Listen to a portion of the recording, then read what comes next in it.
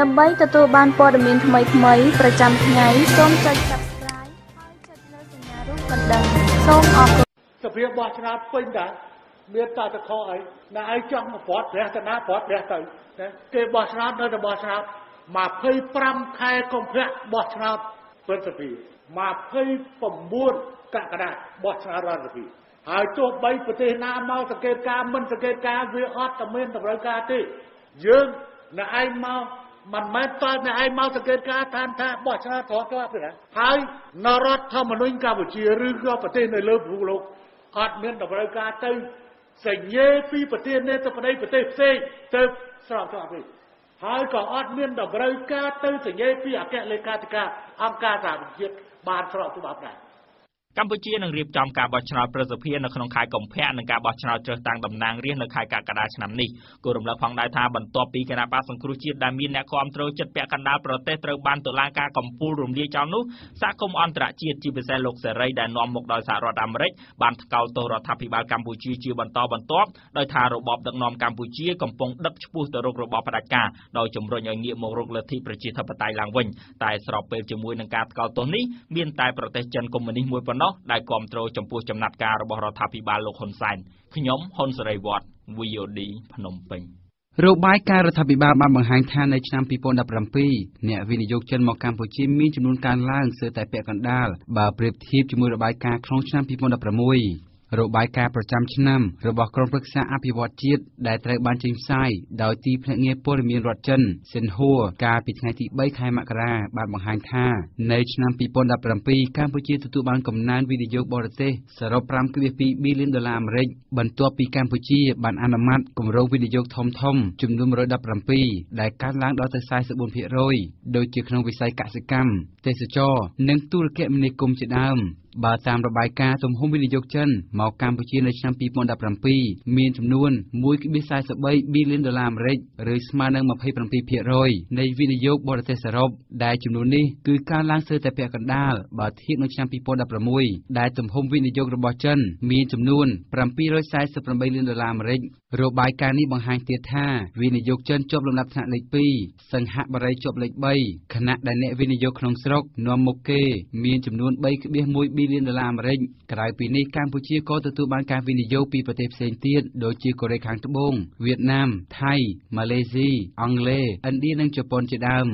នៅដើមសប្តាហ៍នេះលោកនាយករដ្ឋមន្ត្រីហ៊ុនសែនបានប្រកាសលើ Facebook ថាលោកនឹងជួបពិភាក្សាជាមួយនាយករដ្ឋមន្ត្រីចិនលោកលីខឺជៀងនិងអ្នកវិនិយោគមួយចំនួននៅចន្លោះថ្ងៃទី10និងថ្ងៃទី12ខែមករាខាងមុខនេះលោកហ៊ុនសែនអះអាងថាដំណើរទស្សនកិច្ចរបស់មេដឹកនាំចិននឹងរឹតចំណងមិត្តភាពប្រទេសទាំងពីរហើយនឹងបង្កើនទំហំវិនិយោគទ្វេភាគីថែមទៀតមន្ត្រីស្រាវជ្រាវនៅរាជបណ្ឌិតសភាកម្ពុជាលោកគីសេរីវត្តយល់ថាកំណើនវិនិយោគចិននឹងជួយជំរុញវិស័យអចលនទ្រព្យនិងវិស័យកសិកម្មដែលថាអាចជួយទ្រទ្រង់សេដ្ឋកិច្ចមួយកម្រិតទៀតបើសិនជាអន្តរជាតិដាក់ទណ្ឌកម្មដែលធ្វើឲ្យប៉ះពាល់ដល់វិស័យវិញ្ញាណភ័ណ្ឌកាត់ដេរជាការបំពេញបន្ថែមមួយទេតាមពុទ្ធពលកម្មដែលទៅធ្វើការនៅក្នុងវិស័យចលនាទ្រព្យសុទ្ធតែជាបរិះតែនៅក្នុងរោងចក្រកាត់ដេរគេអត់យកអញ្ចឹងបើសិនជាវិនិយោគចិនគាត់ចូលមកគឺជួយឲ្យកម្លាំងពលកម្មបរិះហ្នឹងមានការងារធ្វើច្រើនហើយមានចំណាក់ស្រុកព្រោះការចំណាក់ស្រុកទៅប្រទេសថៃក៏ទៅធ្វើសំណងដូចគ្នាដែរដូច្នេះវាជួយឲ្យសេដ្ឋកិច្ចកម្ពុជាកើនឡើងយ៉ាងច្រើន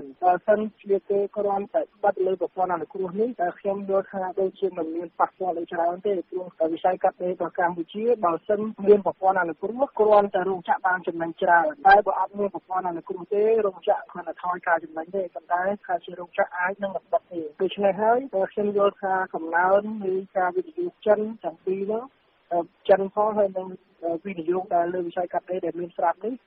នឹងជួយឲ្យកំណើនសេដ្ឋកិច្ចរបស់កម្ពុជាកាន់តែលូតលាស់ទៅរដ្ឋាភិបាលកម្ពុជាបានទទួលរងការថ្កោលទោសជាបន្តបន្ទាប់ពីសហគមន៍អន្តរជាតិក្រោយពីតុលាការកំពូលបានរំលាយលើគណៈបកប្រឆាំងដែលមានអ្នកគាំទ្រជិតពាក់កណ្ដាលប្រទេសកាលពីខែវិច្ឆិកាឆ្នាំ2017សហគមន៍អន្តរជាតិនាំមុខដោយសហរដ្ឋអាមេរិកនិងសហភាពអឺរ៉ុបបានព្រមានដាក់ទណ្ឌកម្មសេដ្ឋកិច្ចនិងសាររើប្រព័ន្ធអនុគ្រោះពន្ធដល់កម្ពុជាបើសិនរដ្ឋាភិបាលរបស់លោកនាយករដ្ឋមន្ត្រីហ៊ុនសែនមិនធ្វើឲ្យស្ថានភាពនយោបាយបច្ចុប្បន្នមានភាពធូរស្រាលនៅមុនការបោះឆ្នោតទេនោះអ្នកវិភាគបញ្ហានយោបាយលោកបណ្ឌិតមាននិយល់ថាទំនាក់ទំនងពាណិជ្ជកម្មជាមួយអ្នកវិនិយោគចិនជារឿងមួយប៉ុន្តែលោកថាកម្ពុជាមិនអាចអោបជើងចិនហើយកាត់ផ្តាច់ទំនាក់ទំនងសេដ្ឋកិច្ចជាមួយប្រទេសលោកសេរីបានទេ ចិនពីអ្នកវិនិយោគ ទុនប៉ុន្តែអ្នកដែលទិញគឺមិនចិនទេចិនគេមិនមកផលិតស្រុកយើងហើយគេដាក់ទៅស្រុកចិនហ្នឹង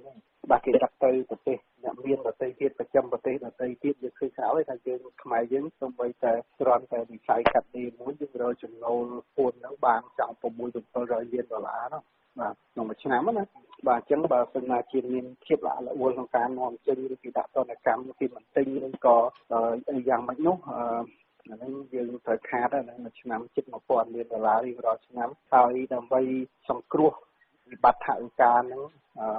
ឲ្យអាចយកទៅបានវាមានផ្លូវមួយទៀតគឺការបង្កើនការហូតពន្ធនៅក្នុងស្រុកបាទអញ្ចឹងកាលណាយើងហូតពន្ធនៅក្នុងស្រុកច្រើនអានោះពេលនោះវានឹងមានអារម្មណ៍មិនល្អពីពលរដ្ឋខ្លួនឯងកាលពីពេលកន្លងទៅលោកនាយករដ្ឋមន្ត្រីហ៊ុនសែនធ្លាប់បានប្រកាសថាទោះបីជាអាមេរិកនិងសហភាពអឺរ៉ុបនឹងដាក់ទណ្ឌកម្មសេដ្ឋកិច្ចមែនក៏ដោយលោកថាកម្ពុជានឹងរៀនរស់ជាមួយប្រទេសមហាអំណាចផ្សេងទៀតដូចជាចិនជប៉ុននិងរុស្ស៊ីជាដើមបាទលោកនាងងាកទៅប្រទេសជប៉ុននៅវិញបានផ្ដល់យន្តក្រុងចំនួន140គ្រឿងដល់កម្ពុជាដើម្បីប្រើប្រាស់ជាមធ្យោបាយដឹកជញ្ជូនសាធារណៈជួយសម្រួលការកកស្ទះចរាចរណ៍ក្នុងរាជធានីភ្នំពេញអ្នកនាំពាក្យសាលារាជធានីភ្នំពេញលោកមេតនីភក្តីឲ្យ VOD ដឹងនៅថ្ងៃសុក្រនេះថារដ្ឋាភិបាលជប៉ុនបានផ្ដល់ជំនួយជារថយន្តក្រុងចំនួន140គ្រឿងដល់កម្ពុជាដែលឥតគិតសំណងលោកថារថយន្តក្រុងទាំងនោះនឹងបញ្ជូនមកកម្ពុជាជាជំហានដោយដំណាក់កាលទី1នឹងផ្ដល់មក80គ្រឿងហើយនឹងបញ្ជូនមកជាបន្តទៀតលោកអះអាងថាជំនួយនេះគឺដើម្បីរឹតចំណងមិត្តភាពប្រទេសទាំងពីរកាត់បន្ថយការកកស្ទះចរាចរណ៍និងបង្កលក្ខណៈងាយស្រួលដល់ប្រជាពលរដ្ឋដែលរស់នៅក្នុងទីក្រុងលោកមេមានភក្តីគូបញ្ជាក់ថាបច្ចុប្បន្ននៅរាជធានីភ្នំពេញមានឡានក្រុងចំនួន150គ្រឿងហើយក្នុងនោះ100គ្រឿងជារបស់ចិនលោកអ្នកអាចផ្ដល់ព័ត៌មានមកកាន់ VOD តាមទូរស័ព្ទលេខ092 92 19 02និង060 50 50និង50បាទលោកនាងកម្មកររោងចក្រមួយក្នុងខណ្ឌមានជ័យរាជធានីភ្នំពេញបាននាំគ្នាតវ៉ាអស់រយៈពេល1សប្តាហ៍ហើយគណៈថៅកែរោងចក្របានបិទទ្វារចោលកម្មករដោយមិនបានបើកប្រាក់ឈ្នួលនិងប្រាក់អត្ថប្រយោជន៍ផ្សេងៗជូនពួកគេក្រសួងការងារបានជំរុញឲ្យកម្មករប្តឹងករណីនេះទៅតុលាការវិញរាយការណ៍បន្ថែមដោយលោកខុតសុគន្ធកម្មកររាប់រយនាក់នៅរោងចក្រមួយក្នុងខណ្ឌពោធិ៍សែនជ័យរាជធានីភ្នំពេញត្រូវថៅកែរត់ចោលដោយមិនបើកប្រាក់ឈ្នួលនិងប្រាក់អត្ថប្រយោជន៍ផ្សេងៗជូនពួកគេតំណាងកម្មករលោកអនសុលីប្រាប់ VOD នៅថ្ងៃទី5មករានេះថាកម្មករជាង100នាក់របស់រោងចក្រ Bino Imperial ស្ថិតក្នុងខណ្ឌពោធិ៍សែនជ័យបានផ្ទុះការតវ៉ាជិត1សប្តាហ៍ហើយបន្ទាប់ពីដឹងថាថៅកែបិទរោងចក្រមិនបើកប្រាក់ឈ្នួលនិងប្រាក់អត្ថប្រយោជន៍ផ្សេងៗជូនពួកគេលោកឲ្យដឹងថាថៅកែរោងចក្របានព្យួរការងារកម្មកររយៈពេល2ខែហើយថាខណៈពេលកម្មករសម្រាអត់ធ្វើការថៅកែបានលួចដឹកសម្ភារៈអស់ពីក្រុមហ៊ុនរត់ចោលកម្មករពេលដឹកចេញហើយគេទុកម៉ាស៊ីនទុកកណាត់ទុកអីនៅដេខ្លះហើយគេឲ្យយើងព្យួរការងាររយៈពេល2ខែពេលព្យួរ2ខែហ្នឹងគេចាប់ផ្ដើមជញ្ជូនដឹកចេញអស់ពេលពួកយើងដែលមិននៅសម្រាប់ពួកខ្ញុំគឺទាមទារយកប្រាក់ជារបស់កម្មករហ្នឹងឲ្យក្រុមហ៊ុនមកចេញមុខមកដោះស្រាយកម្មករម្នាក់លោកកាសារងដែលអះអាងថាធ្វើការនៅរោងចក្រនោះរយៈពេល6ឆ្នាំហើយនោះបានឲ្យដឹងថារយៈពេលក្រុមកម្មករតវ៉ារយៈពេល1សប្តាហ៍នេះគឺមិនបានលទ្ធផលអ្វីនោះទេដោយក្រសួងការងារប្រាប់ឲ្យកម្មករប្តឹងករណីនេះទៅតុលាការដើម្បីលក់សម្ភារៈដែលនៅសេសសល់ចែកគ្នាហើយថាករណីនេះក្រសួងមិនអាចដោះស្រាយបានឡើយព្រោះថៅកែរត់ចោលហើយលោកបន្តថាកម្មករមិនព្រមប្តឹងទៅតុលាការនោះទេដោយថាសម្ភារៈដែលសេសសល់ក្នុងក្រុមហ៊ុននោះលក់ទៅទូទាត់ឲ្យកម្មករបានតិចតួចប៉ុណ្ណោះ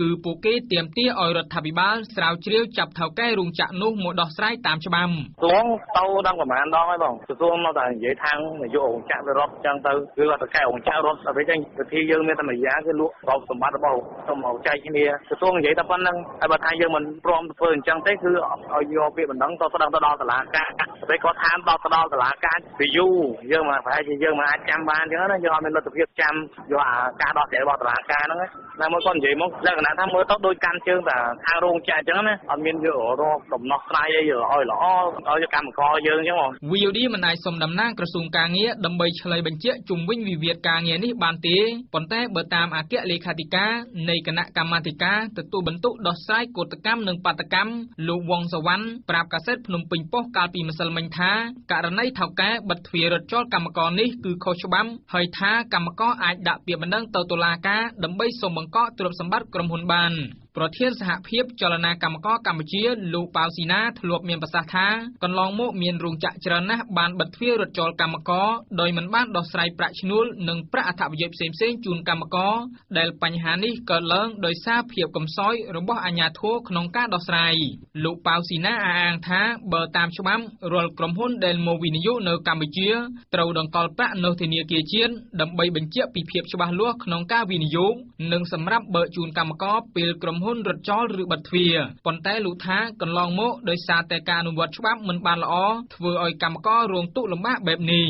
តំណាងកម្មករឲ្យដឹងថារោងចក្រ Bino Apparel មានកម្មករសរុបប្រមាណជា500នាក់ហើយម្នាក់ៗធ្វើការនៅរោងចក្រនេះចន្លោះពី5ទៅ10ឆ្នាំខ្ញុំខុតសគុណ VOD ភ្នំពេញ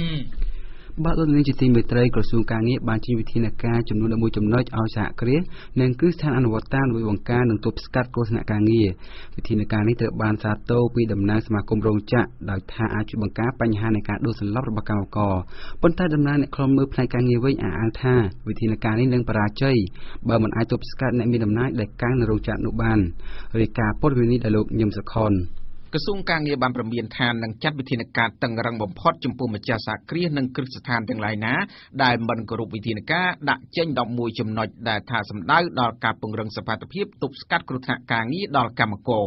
រដ្ឋមន្ត្រីក្រសួងការងារនិងបណ្ដុំបណ្ដាលវិជ្ជាជីវៈលោកអ៊ិតសំហេងបានប្រកាសពីវិធានការតាមសេចក្តីជូនដំណឹងមួយចុះថ្ងៃទី29ខែធ្នូថាដើម្បីបញ្ជាឲ្យបាននៅគ្រោះថ្នាក់ការងារនិងការដួលសន្លប់របស់កម្មករម្ចាស់សហគ្រាសត្រូវត្រួតពិនិត្យប្រចាំពីប្រព័ន្ធបញ្ចេញបញ្ចូលខ្យល់ត្រូវទប់ស្កាត់និងបង្ការឲ្យទាន់ពេលវេលាក្នុងករណីមានការសាយភាយសារធាតុគីមីក្នុងគ្រឹះស្ថានត្រូវតែមានឧបករណ៍វាស់ស្ទង់កម្ដៅប្រព័ន្ធបង្ការគីភ័យជាដើមជាងនេះទៅទៀតក្រសួងថាចំពោះសហគ្រាសនិងគ្រឹះស្ថានដែលប្រើឡចំហាយត្រូវរៀបចំដំឡើងប្រព័ន្ធឡចំហាយទៅតាមបទដ្ឋានបច្ចេកទេសនិងសុវត្ថិភាពព្រមទាំងមានលិខិតអនុញ្ញាតក្រសួងបញ្ជាក់ថាអ្នកទទួលខុសត្រូវនិងអ្នកបញ្ជាឡចំហាយត្រូវមានជំនាញពិតប្រាកដនៅក្នុងការគ្រប់គ្រងក្រសួងបានព្រមានថាចំពោះសហគ្រាសនិងគ្រឹះស្ថានដែលប្រព្រឹត្តមើល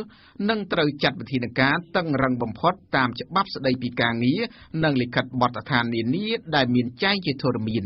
អគ្គនាយករងសមាគមរោងចក្រកាត់ដេរកម្ពុជាលោកកាំងម៉ូលីកាចាត់ទុកថាលិខិតជូនដំណឹងរបស់ក្រសួងការងារលោកអ៊ិតសំហេងថាជាការក្រើនរលឹកមួយជួយជំរុញដល់ភាគីពាក់ព័ន្ធពីប្រសិទ្ធភាពនៃការយកចិត្តទុកដាក់គាំពារសុខភាពកម្មករយើងធ្វើការផ្សព្វផ្សាយឲ្យបានកាន់តែទូលំទូលាយថាទៀតបាទទៅដល់គ្រប់បណ្ដារោងចក្រទាំងអស់ដែលជាសមាជិករបស់យើងហ្នឹងបាទខ្ញុំគិតថានេះគឺជាការយកចិត្តទុកដាក់បន្ថែមទៀតរបស់ក្រសួងក៏ដូចជាសមាគមយើងដែរទៅលើបញ្ហាសុខភាពនិងសុវត្ថិភាពរបស់បងប្អូនកម្មករហ្នឹងបាទបើតាមលោកកាំងម៉ូលីកាសមាគមក៏បានជួបម្ចាស់សហគ្រាសនិងគ្រឹះស្ថានមួយចំនួនដែលប្រើឡចំហាយនេះនិងថាបានបើកវគ្គបណ្ដុះបណ្ដាលជាបន្តបន្ទាប់ដល់ភាគីពាក់ព័ន្ធដើម្បីពង្រឹងជំនាញពីបញ្ហាប្រើឡចំហាយនេះដែរប្រធានសហភាពការងារកម្ពុជាលោកអាត់ធុននិយាយថាវិធានការនេះគ្មានអ្វីថ្មីទេហើយថាកម្មករនឹងនៅតែជួបបញ្ហានេះដដែលបើអ្នកអនុវត្តនៅតែមានអំណាចតូចជាងអ្នកកាងរោងចក្រដូចពេលបច្ចុប្បន្ននេះកន្លងមកគឺអធិការកិច្ចមិនថាក្រសួងការងារក្រសួងមហាផ្ទៃក្រសួងបរិស្ថានក្រសួងពាណិជ្ជកម្មទេគឺពេលខ្លះគាត់ទៅចូលក្នុងក្រុមហ៊ុនហ្នឹងគឺគាត់អត់មានលទ្ធភាពចូលទេដោយសារអ្នកធំកាងនឹងក្រុមហ៊ុនហ្នឹងអញ្ចឹងគាត់អត់ហ៊ានទេមិនសិតទេហ្នឹងណានៅទី2គឺអ្នកខ្លះគាត់ចូលទៅតែគាត់មានបច្ចេកទេសទេឧទាហរណ៍ថាឥឡូវឡចំហាយកម្ដៅមិនទំហំមិនជាតិគីមីប្រភេទអីចឹងឧបករណ៍របស់គាត់វាអត់គ្រប់គ្រាន់អញ្ចឹងក៏អត់មានសិទ្ធិភាពដែរហើយចំណុចទី3គឺមានន័យថាអ្នកខ្លះគឺអាចទៅមើលយល់ព្រោះគាត់មានបទពិសោធន៍អីការងារខ្លះយើងអាចដឹងដែរប៉ុន្តែគាត់អាចធ្វើបានដោយសារគាត់ទីប្រឹក្សាក្រុមហ៊ុនអញ្ចឹងបើដោះស្រាយ3នឹងចេញហើយអនុវត្តច្បាប់នោះឲ្យការបាននឹងថាវាទៅមុខរួចបើតែបើបន្តស្រាយទេហើយអត់មិនអនុវត្តបានល្អនឹងថាទៅរួចទេមានប្រយោជន៍ទោះជាយ៉ាងណាសេចក្តីជូនដំណឹងរបស់ក្រសួងការងារមិនបានបញ្ជាក់ថាមកដល់ពេលនេះ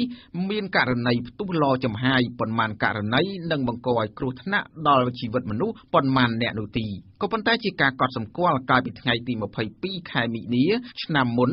មានករណីផ្ទុះឡចំហាយនៅរោងចក្រមួយស្ថិតនៅខណ្ឌសែនសុខបង្កឲ្យមនុស្សម្នាក់ អ្នកស្លាប់និង5អ្នកផ្សេងទៀតបានរងរបួសអំឡុងខែតុលាមានករណីផ្ទុះល្អចំហាយនៅរោងចក្រផលិតអំបោះមួយស្ថិតនៅក្នុងភូមិទួលពងរសង្កាត់ចោមចៅបង្កឲ្យជនជាតិចិន5អ្នករងរបួសចំណែកឯកម្មករនៅតែបន្តដួលសន្លប់ជាបន្តបន្ទាប់បើទោះបីជាក្រសួងធ្លាប់ចេញវិធានការនេះជាហូរហែក៏ដោយខ្ញុំញឹមសុខន VOD ភ្នំពេញបាទលោកនាងលោកនាយករដ្ឋមន្ត្រីហ៊ុនសែនកាលពីថ្ងៃម្សិលមិញបានថ្លែងរំលឹកជាថ្មីឲ្យប្រជាពលរដ្ឋចេះពិនិត្យបន្លែដោយខ្លួនឯងថាតើមានជាតិគីមីឬអត់ចំណែកស្ត្រីមានផ្ទះមួយចំនួនដែលទិញបន្លែធ្វើម្ហូបជាប្រចាំនោះនិយាយថាពួកគាត់មិនចេះមើលបន្លែនោះទេហើយស្នើឲ្យមន្ត្រីជំនាញរបស់រដ្ឋាភិបាលជួយបង្រៀនពួកគេរាយការណ៍ព័ត៌មាននេះដោយលោកណាតសុភាពស្ត្រីមេផ្ទះមួយចំនួននៅរាជធានីភ្នំពេញដែលដើរផ្សារទិញម្ហូបជាប្រចាំនោះអំពាវនាវឲ្យរដ្ឋាភិបាលបង្រៀនពួកគេឲ្យចេះពិនិត្យមើលគុណភាពបន្លែដោយថាបច្ចុប្បន្ននេះបន្លែលក់នៅលើទីផ្សារភាគច្រើនសុទ្ធតែមានជាតិគីមីការអំពាវនាវនេះធ្វើឡើងបន្ទាប់ពីលោកនាយករដ្ឋមន្ត្រីហ៊ុនសែនកាលពីថ្ងៃទី4ខែមករាម្សិលមិញបានថ្លែងរំលឹកជាថ្មីទៀតថាដើម្បីលុបបំបាត់ចំណីអាហារមានសារធាតុគីមីនៅលើទីផ្សារលោកថាអ្នកប្រើប្រាស់គួរស្វែងយល់ដោយខ្លួនឯងជាជាងជេរនិងបន្ទោសរដ្ឋាភិបាលថាជាអ្នកបណ្តែតបណ្តោយឲ្យនាំចូលបន្លែគីមីទាំងនោះអំឡុងខែតុលាឆ្នាំមុនលោកនាយករដ្ឋមន្ត្រីបានប្រតិកម្មម្ដងហើយតបទៅនឹងអ្នករិះគន់ដោយថាដើម្បីថែទាំសុខភាពលោកថាពួកគេត្រូវចេះពិនិត្យបន្លែដោយខ្លួនឯងកុំបន្ទោសរដ្ឋាភិបាលដើរចេញពីកន្លែងទិញបន្លែនៅផ្សារទូទំពូងអ្នកស្រីលេងសុធីវីបានរៀបរាប់ថាគាត់មិនចេះមើលបន្លែប្រភេទណាមានជាតិគីមីឬមិនមាននោះទេដោយថាឲ្យតែមើលទៅល្អទិញយកទៅធ្វើម្ហូបបរិភោគអត់ដឹងថាមានគីមីឬអត់ហងចេះតែទិញទៅស្ត្រីមេផ្ទះម្នាក់ទៀតនៅម្ដុំផ្សារដើមកអ្នកស្រីប៉ែនសុវណ្ណារីបានរៀបរាប់ថាអ្នកលក់ប្រាប់គាត់ថាបន្លែភាគច្រើននាំចូលមកពីប្រទេសចិនដោយថាបន្លែទាំងនោះស្ទើរតែទាំងអស់ប្រើជាតិគីមីករណីនេះអ្នកស្រីថាគាត់បារម្ភពីសុខភាពដែរប៉ុន្តែគាត់ថាបង្ខំចិត្តទិញដោយគ្មានជំរឿបើយករដ្ឋមន្ត្រីឲ្យចូលមកហើយហ្នឹងហើយបោះខ្មែរអត់មានហ្នឹងចូលសរបស់យួនហើយបោះចិនឥឡូវបើស្ពៃបូកគោវិញចិនសុទ្ធឡើងស្វិតដូចกระดาษចឹងគេទុក 4-5 ថ្ងៃទៅញ៉ាំអត់ចង់កើតទេឡើងស្វិតហ្មងណានិយាយរួមឆាទៅស្វិតទៅតាត់ហ្មងណាបើបោះខ្មែរយើងទុកទៅ 2-3 ថ្ងៃទៅវាលួយហើយបើបោះចិនទុកមួយខែ2ក៏នៅក្នុងទូនៅក្នុងសុកចិត្តស្ពូតតរត់ក៏ចឹងឯងសុកចិត្តស្ពូតនៅហ្នឹងអត់មានជំរឿត្រូវញ៉ាំបើគេក៏ញ៉ាំយើងក៏ញ៉ាំដែរបើយើងអត់ញ៉ាំក៏ងាប់ដូចគ្នាហៀបនឹងឡើងម៉ូតូទាំងដៃកាន់ថង់បន្លែអ្នកនាងភុងធីតាបានអំពាវនាវទៅរដ្ឋាភិបាលឲ្យបញ្ជាទៅមន្ត្រីជំនាញនៅតាមក្រសួងនីមួយៗចុះអប់រំនិងបង្រៀនប្រជាពលរដ្ឋគាត់ថាចុះអប់រំឬក៏ផ្សព្វផ្សាយតាមវិទ្យុទូរទស្សន៍យ៉ាងបណ្ដាញសង្គមឲ្យគាត់បានយល់ដឹងពីបញ្ហាគីមីទាំងប្រជាពលរដ្ឋទាំងអាជីវករលក់នៅតាមទីផ្សារហ្នឹងហើយទាំងអ្នកដែលនាំចូលពីវៀតណាមឲ្យគាត់យល់ដឹងពីរបៀបមើលថាបន្លែហ្នឹងជាបន្លែគីមីហើយបន្លែហ្នឹងជាបន្លែធម្មជាតិហើយយើងត្រូវការពារសុខភាពអ្នកនាំពាក្យក្រសួងពាណិជ្ជកម្មលោកសៀងថៃបានឲ្យដឹងថាក្រមមន្ត្រីកម្មគនត្រូលកំពុងរៀបចំសិក្ខាសាលានិងចុះអប់រំប្រជាពលរដ្ឋអាជីវករនិងសិស្សសាលាដើម្បីឲ្យស្គាល់បន្លែប្រភេទណាមានជាតិគីមីឬមិនមានដោយថាដើម្បីការពារសុខភាពប្រជាពលរដ្ឋកម្មគនត្រូលគឺកំពុងធ្វើកិច្ចការហ្នឹងផ្សព្វផ្សាយមានសិក្ខាសាលាបង្ហាត់បង្រៀនប្រជាជនហើយនឹងកូនសិស្សតាមសាលាក៏ធ្វើហើយនឹងយើងចុះទៅតាមផ្សារដើម្បីពិនិត្យមានជាតិនឹងអត់ទេចុះទៅតហ្នឹងណានៅពេលសួរថាតើរបៀបនៃការបង្រៀនប្រជាពលរដ្ឋអាជីវករនិងសិស្សសាលាត្រូវធ្វើដូចម្តេចខ្លះដើម្បីឲ្យពួកគេស្គាល់បន្លែប្រភេទណាមានជាតិគីមីឬមិនមានលោកសៀងថៃឆ្លើយថាមិនទាន់អាចលំអិតបានទេដោយសារជាប់ប្រជុំនាយកប្រតិបត្តិនៃអង្គការសេដាក់ដែលធ្វើការផ្ដោតលើកសិកម្មលោកសំវិទូនិយាយថាមានតែមន្ត្រីជំនាញទេអាចដឹងពីចំណីអាហារមានសារធាតុគីមីឬតាមរយៈឧបករណ៍វាស់ស្ទង់នានាលោកថាចំណែកពលរដ្ឋសាមញ្ញពិបាកក្នុងការសម្គាល់ដោយថាសារធាតុគីមីខ្លះគេអាចយកទៅប្រើគ្មានក្លិននិងគ្មានពណ៌ឧទាហរណ៍ដូចប្រភេទឆ្នាំសម្រាប់សត្វល្អិតដែលគេប្រើនៅក្នុងការសម្រាប់សត្វល្អិតទៅលើបន្លែទៅលើអីហ្នឹងប្រភេទខ្លះហ្នឹងគេហៅថាស៊ីស្តាមិកឬក៏ជាពពណ៌មានន័យថាគេដែលបាំងទៅលើនេះហ្នឹងទៅគឺជ្រាបចូលក្នុងសរីរាង្គរបស់បន្លែឬក៏ផ្លែឈើហ្នឹងពេលហ្នឹង គឺយើងមើលអត់ឃើញថាហ្នឹងវាមានជាតិនេះទេប៉ុន្តែបើសត្វល្អិតវាស៊ីទៅគឺវាមាន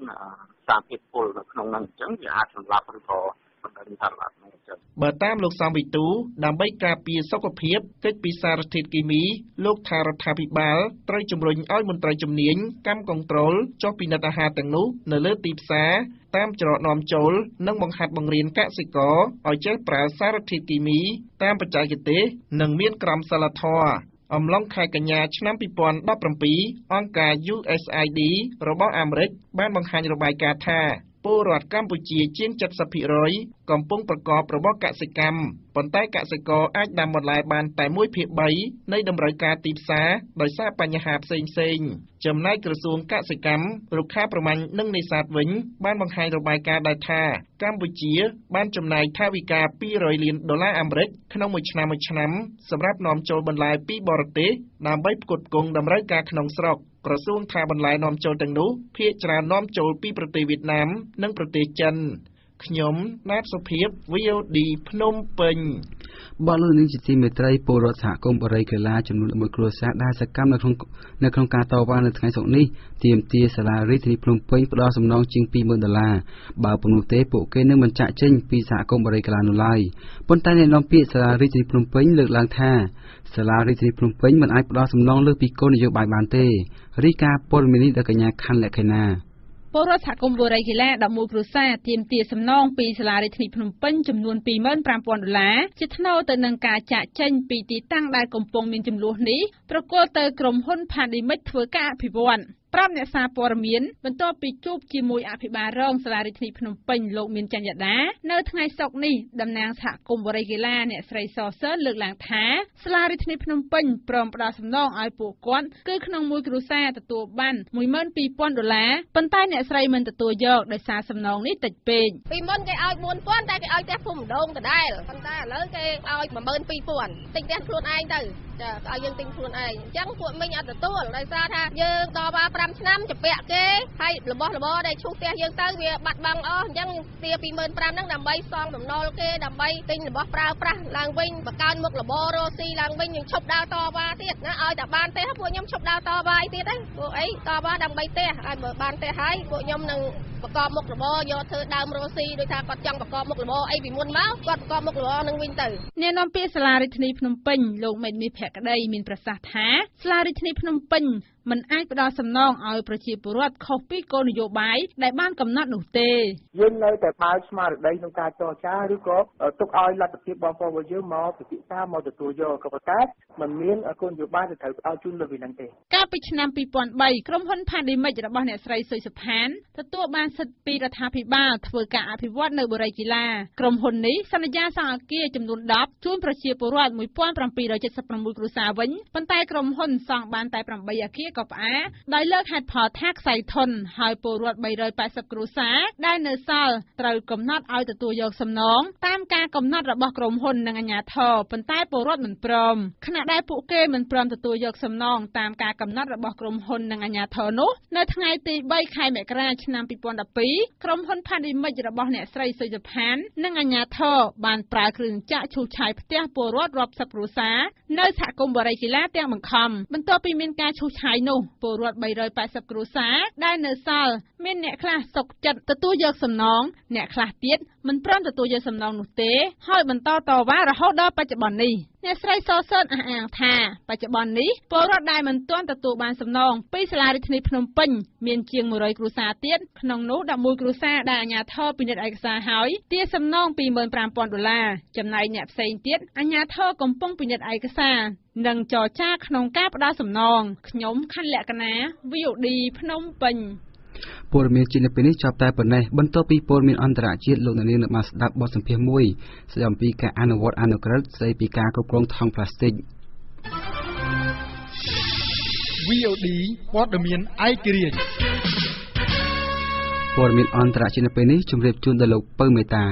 ព្រឹត្តិការណ៍ព័ត៌មានអន្តរជាតិចាប់ផ្ដើមចេញពីមេដឹកនាំមីយ៉ាន់ម៉ាអំពាវនាវឲ្យមានការកែប្រែខ្លឹមសារនៃរដ្ឋធម្មនុញ្ញប្រធានាធិបតីមីយ៉ាន់ម៉ាជាមេដឹកនាំស៊ីវិលដែលបានចែកអំណាចគ្នាជាមួយក្រមយោធានោះបានអំពាវនាវឲ្យមានការកែប្រែរដ្ឋធម្មនុញ្ញដែលរៀបចំឡើងដោយពួកយោធាដើម្បីផ្ដល់យុត្តិធម៌ដល់ភាគី ជនជាតិភាគតិចនៅតាមរដ្ឋផ្សេងៗទោះយ៉ាងណានៅក្នុងការអំពាវនាវរបស់លោកឃីតចរមិនបានរំលេចឲ្យចំពីបញ្ហារបស់ជនជាតិភាគតិចរ៉ូហិញ៉ានោះទេគណៈជនជាតិភាគតិចក្រុមនេះជាង 60,000 នាក់កំពុងតែរត់គេចខ្លួនទៅកាន់ប្រទេសបង់ក្លាដេសដោយសារការបាញ់ប្រហារពីពួកក្រុមយោធាកាលពីឆ្នាំ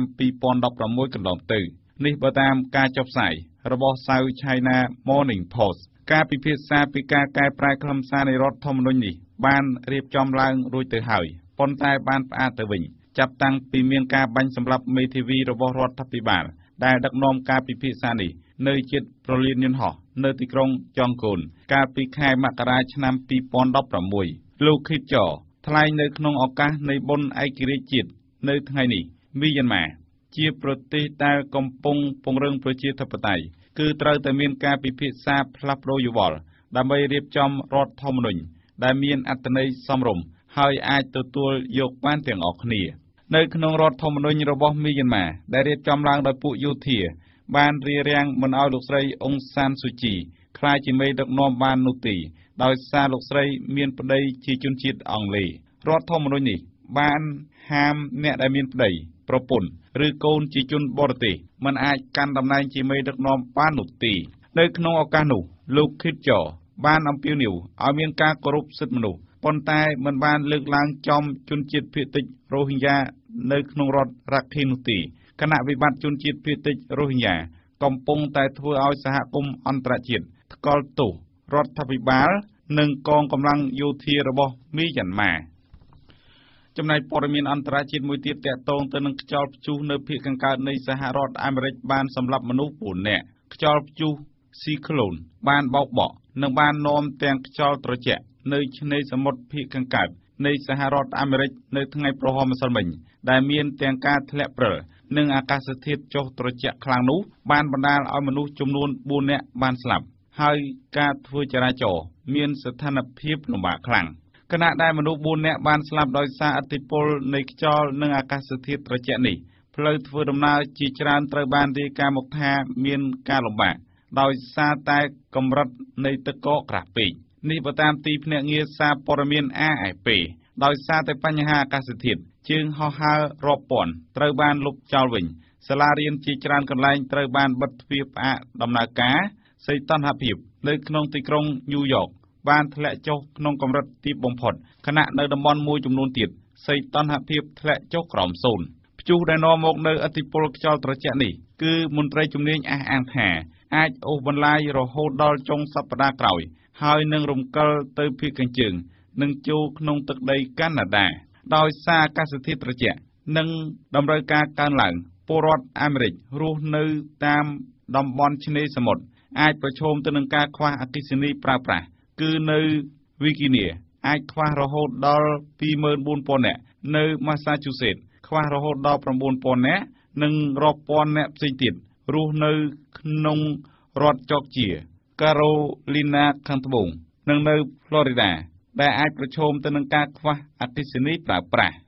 ព័ត៌មានអន្តរជាតិចុងក្រោយទាក់ទងទៅនឹងការព្យួរការធ្វើសម្ពយុទ្ធយោធារវាងសហរដ្ឋអាមេរិកនិងកូរ៉េខាងត្បូងសហរដ្ឋអាមេរិកនិងកូរ៉េខាងត្បូងបានព្រមព្រៀងគ្នាផ្អាកការធ្វើសម្ពយុទ្ធរហូតដល់ការប្រកួតកីឡាករអូឡ িম্প ពិករដូវត្រជាក់ដែលប្រព្រឹត្តទៅនៅខែក្រោយនោះបានចប់ដោយសារបារម្ភពីការប្រឈមមុខជាមួយកូរ៉េខាងជើងការសម្រេចចិត្តរបស់រដ្ឋាភិបាលនៃប្រទេសទាំងពីរនេះធ្វើឡើងក្រោយពេលដែលលោកត្រាំបាននិយាយទូរស័ព្ទជាមួយមេដឹកនាំកូរ៉េខាងត្បូងនៅថ្ងៃប្រហោះម្សិលមិញនេះបើតាមទីភ្នាក់ងារសារព័ត៌មាន RFA ការសម្រេចផ្អាកនេះធ្វើឡើងបន្ទាប់ពីកូរ៉េខាងជើងហាក់បន្ទន់អេរយាប័តចង់មានការទំនាក់ទំនងជាមួយកូរ៉េខាងត្បូងហើយបានប្រកាសបើកខ្សែទូរស័ព្ទទំនាក់ទំនងជាមួយកូរ៉េខាងត្បូងក្រោយពេលផ្អាកជាង1ឆ្នាំនិងបានសម្រេចបញ្ជូនកីឡាករចូលរួមការប្រកួតនៅកីឡាអូឡ িম্প ពិករដូវត្រជាក់ស្ថិតនៅក្នុងដែនដីរបស់កូរ៉េខាងត្បូងលោកអ្នកអាចស្ដាប់ឬអានព័ត៌មាន VOD ឡើងវិញតាមរយៈគេហទំព័រ www.vodhotnews.com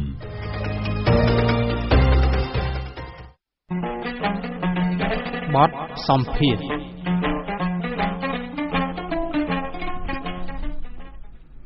ការប្រើប្រាស់ថង់ប្លាស្ទិកនៅពេលបច្ចុប្បន្ននេះបានជួយសម្រួលដល់ការរស់នៅរបស់មនុស្សឲ្យមានភាពងាយស្រួលប៉ុន្តែពិភពលោកបានទទួលស្គាល់ដែរថាថង់ប្លាស្ទិកមានគុណវិបត្តិធ្វើឲ្យប៉ះពាល់ដល់បរិស្ថានយ៉ាងធ្ងន់ធ្ងរសម្រាប់កម្ពុជាបានចេញបទបញ្ញត្តិថ្មីបន្ថែមដើម្បីគ្រប់គ្រងថង់ប្លាស្ទិកតែបទបញ្ញត្តិថ្មីនេះតម្រូវឲ្យធ្វើអ្វីខ្លះសូមស្ដាប់កិច្ចសម្ភាសន៍រវាងលោកហូតវុធីជាមួយនឹងលោកឌីគីដេនប្រធាននាយកដ្ឋានគ្រប់គ្រងសំណង់រឹងនៃក្រសួងបរិស្ថានដូចតទៅ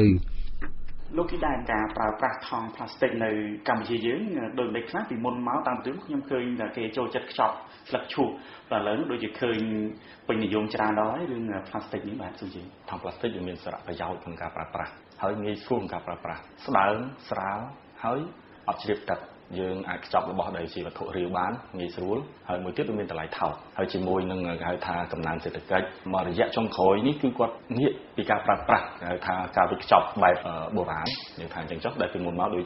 លោកមានប្រសាសន៍អញ្ចឹងគឺយើងប្រើស្លឹកឈូកស្លឹកចេកហើយងាកមកប្រើថង់ប្លាស្ទិកនឹងវិញបច្ចុប្បន្ននេះការប្រើប្រាស់ថង់ប្លាស្ទិកនឹងគឺជារឿងមួយដែលយើងមានការព្រួយបារម្ភយ៉ាងខ្លាំងបើយើងសង្កេតមើលពីបរិមាណសំណល់ដែលកើតឡើងជាប្រចាំថ្ងៃហ្នឹងគឺសំណល់ប្រភេទប្លាស្ទិកប្រភេទថង់ប្លាស្ទិកនេះគឺមានច្រើនមែនទែនមានរហូតដល់ប្រហែលជា 20% នៃបរិមាណសំណល់តាមការសិក្សាថ្មីនេះគឺការប្រើប្រាស់ថង់ប្លាស្ទិករបស់បងប្អូនជាពលរដ្ឋគឺមានគេថាកម្រិតគួរឲ្យកត់សម្គាល់មែនទែនបានន័យថាក្នុងម្នាក់គាត់ប្រើជាប្រចាំថ្ងៃក្នុងម្នាក់ប្រចាំថ្ងៃហ្នឹងគាត់ប្រើពី5ទៅ6ថង់ឬអាចលើសហ្នឹងអញ្ចឹងក្នុងម្នាក់ប្រហែលជាជាប់2000ថង់ក្នុងមួយឆ្នាំហើយបើយើងមើលមកកលេចមកក្នុងរាជធានីភ្នំពេញវិញបានន័យថាក្នុងមួយថ្ងៃជាង10លានថង់ក្នុងរាជធានីភ្នំពេញយើងវាជាង2លានគឺវាច្រើនគួរឲ្យកត់សម្គាល់មែនតើជីវិតក៏ងាយស្រួលថង់ប្លាស្ទិកក៏មានការប្រើប្រាស់ច្រើនប៉ុន្តែពួកយើងស្ទើរតែបានដឹងហើយពិភពលោកគេទទួលស្គាល់ថាថង់ប្លាស្ទិកហ្នឹងគឺជាផលិតផលដែលប៉ះពាល់ដល់បរិស្ថានដូចគេបានចុះសម្រាប់កម្ពុជាយើងវិញកន្លងមកកម្ពុជាទទួលផលប៉ះពាល់អីខ្លះពីថង់ប្លាស្ទិកខ្ញុំនិយាយដោយសាមញ្ញទី1គឺសុខភាពបងប្អូនជាពលរដ្ឋយើងអាចមើលឃើញហើយនៅតាមដងផ្លូវសាធារណៈមួយចំនួនគឺឃើញថង់ប្លាស្ទិកនេះគឺហើររាយប៉ាយមកពេញផ្លូវតាមខ្យល់តាមអីទី2វាប៉ះពាល់ទៅដល់គេហៅថាប្រព័ន្ធអេកូឡូស៊ីមួយទៀតបើយើងមើលមកដោយសាមញ្ញគឺថាថង់ប្លាស្ទិកនេះវាងាយរសាត់អណ្ដែតទៅតាមទឹកអញ្ចឹងយើងឃើញហើយនៅពេលនេះវាអាចទៅបង្កទៅស្ទះលូអីផ្សេងទៀតហើយថង់ប្លាស្ទិកនេះទៀតសោតនៅកាលណាបើយើងយកទៅដុតទៅទីវាលចំហនោះគឺវាងាយចេញនៅការភាយចេញនៅស្នាមតុកស៊ីកដែលធ្វើឲ្យប៉ះពាល់ដល់សុខភាពវាអាចបណ្ដាលដល់កង់សែជំងឺផ្សេងទៀតជំងឺមហារីកបាទហើយថង់ប្លាស្ទិកនេះវាងាយរលាយទេប្រភេទខ្លះដល់រាប់រយឬរាប់ពាន់ឆ្នាំហើយឧទាហរណ៍ថាបើសិនសត្វលេបចូលទៅក្នុងពោះគឺវាធ្វើឲ្យប៉ះពាល់ដល់ប្រព័ន្ធមលាហាវាព្រោះវាប្រព័ន្ធមលាហាអាចនឹងលាបប្លាស្ទិកនឹងថង់ប្លាស្ទិកបានទេអញ្ចឹងសត្វនឹងស្លាប់ហើយស្លាប់ទៀតសោតវាស្លាប់ដោយគេថាឈឺចាប់ព្រោះវាស្លាប់ដោយខូចប្រព័ន្ធមលាហាហើយនៅពេលដែលសត្វនឹងស្លាប់រលួយទៅថង់ប្លាស្ទិកនោះក៏អត់រលាយដែរវាអាចថាសត្វមួយទៀតស៊ីលេបចូលទៅទៀតវាស្លាប់តទៀតអញ្ចឹងវាប៉ះពាល់មែនតើជាពិសេសប្រភេទមច្ឆាក្នុងទឹកប្រហែលជាអញ្ចឹងហើយយើងមើលឃើញផលបាក់ផលប៉ះពាល់បែបហ្នឹងទៅថ្មីនេះក្រសួងបរិស្ថានចេញបទបញ្ញត្តិចេញអង្កេតថ្មីឲ្យគ្រប់គ្រងថង់ប្លាស្ទិកបទបញ្ញត្តិថ្មីហ្នឹងមានចែងចំណុចសំខាន់ៗអីខ្លះក្នុងអនុក្រឹត្យហ្នឹងយើងបានកំណត់នៅចំណុចកលឹះ3ទី1គឺការហាមឃាត់ជារួមបានន័យថាយើងរឹតបន្តឹងនៅដើមខ្សែខាងផុតជារួមហ្នឹងបានន័យថាយើងកំណត់ពីកម្រាស់ហើយនឹងទំហំទទឹងបាតថង់ដែលអនុញ្ញាតឲ្យធ្វើការនាំចូលផលិតនៅក្នុងស្រុកចែកចាយនិងប្រើប្រាស់បានន័យថាថង់ដែលអនុញ្ញាតឲ្យប្រើប្រាស់គឺត្រូវតែមានកម្រាស់ក្រាស់ជាង 0.03 មីលីម៉ែត្រហើយទទឹងបាតវាត្រូវធំជាង25 សង់ទីម៉ែត្រហើយការរឹតបន្តឹងដើមខ្សែនេះវាអាចជួយបន្ថយនៅការគ្រប់គ្រងនៅពេលដែលថង់នឹងប្រើប្រាស់ហើយវាកើតជាសំណល់វានឹងថយបរិមាណព្រោះហេតុអីយើងរឹតបន្តឹងប្រភេទដែលយើងត្រូវហាមឃាត់ចំណុចទី2គឺការលើកទឹកចិត្តការលើកទឹកចិត្តនេះគឺយើងលើកទឹកចិត្តឲ្យមានការនាំចូលឬក៏ផលិតប្រភេទគេហៅថាថង់ប្លាស្ទិកដែលជាប្រភេទ bioplastic ឬ biodegradable នោះគឺជាប្រភេទ plastic ដែរតែមិនផលិតពីប្រេងឆៅទេគឺវាផលិតពីសារធាតុដែលងាយពុកផុយអញ្ចឹងយើងលើកទឹកចិត្តបែបម៉េចគឺយើងដាក់អាកោពិសេសជាបន្ទុកបរិវត្តហើយនឹងមួយទៀតយើងលើកទឹកចិត្តឲ្យមានការកែច្នៃសំណល់ថង់ប្លាស្ទិកផលិតជាសម្ភារៈជ័រប្លាស្ទិកផ្សេងៗហ្នឹងចំណុចទី3គឺយើងប្រើយន្តការគេថាកាត់បន្ថយការប្រើប្រាស់យន្តការកាត់បន្ថយការប្រើប្រាស់ហ្នឹងគឺចំណុចដែលយើងចាប់ផ្ដើមមុនគេគឺយើងកំណត់ថា ការចែកចាយថង់ប្លាស្ទិកដែលមានដៃយួរនៅតាមមជ្ឈមណ្ឌលពាណិជ្ជកម្មនិងផ្សារទំនើបហ្នឹងគឺត្រូវគិតកម្រៃបន្ថែមមិនឲ្យចែកដោយ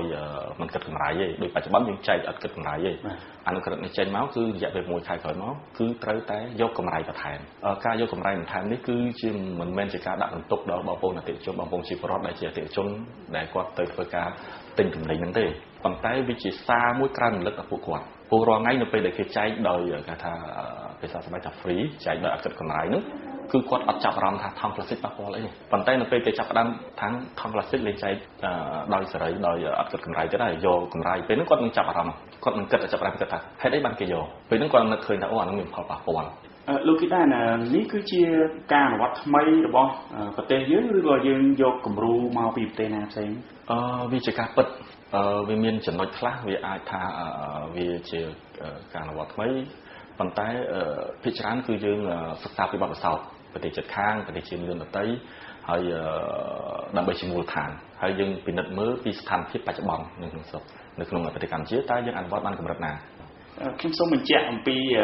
ការនាំចូលឬផលិតក្នុងស្រុកគេគិតយ៉ាងម៉េចនាំចូលចំនួនប៉ុណ្ណាបានបន្តឹងបន្ថែមចំនួនប៉ុណ្ណាបានគេបន្ទូបន្ថយមិនថានាំចូលប្រមាណក្នុងកម្រិតប្រមាណបរិមាណប្រមាណទេគាត់ត្រូវតែគោរពលក្ខខណ្ឌដែលខ្ញុំបានលើកឡើងខាងដើមអញ្ចឹងគឺកម្រាស់និងតតឹងត្រូវតែក្រាស់ជាងហើយធំជាងបានគាត់អាចនាំចូលបាទដោយឡែកការនាំចូលនឹងនៅពេលដែលគាត់នាំចូលច្រើនជាង100គីឡូក្រាមគាត់ត្រូវសុំលិខិតអនុញ្ញាតពីក្រសួងបរិស្ថានដើម្បីក្រសួងបរិស្ថានជួយពិនិត្យមើលថាតើ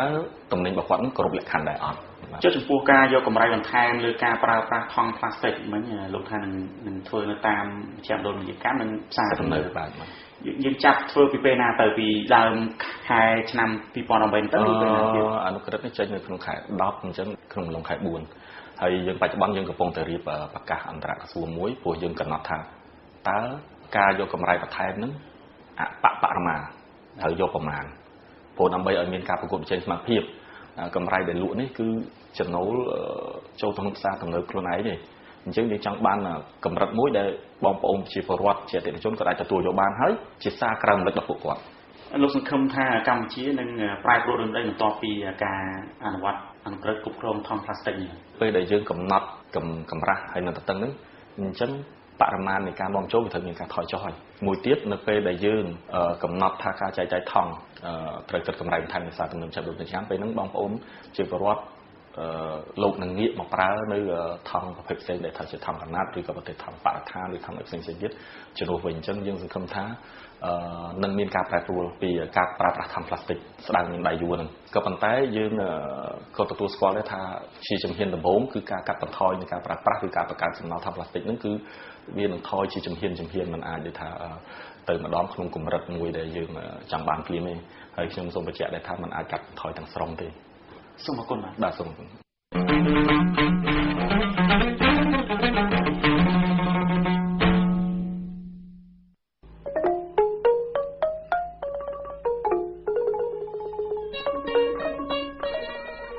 កម្មវិធីព័ត៌មានពេលល្ងាចរបស់ VOD ដែលបានផ្សាយជូនលោកនាងនៅពេលនេះចាប់តែប៉ុណ្ណេះខ្ញុំបាទពីចម្រុងរួមទាំងសហការីទាំងអស់សូមអរគុណនិងសូមជម្រាបលា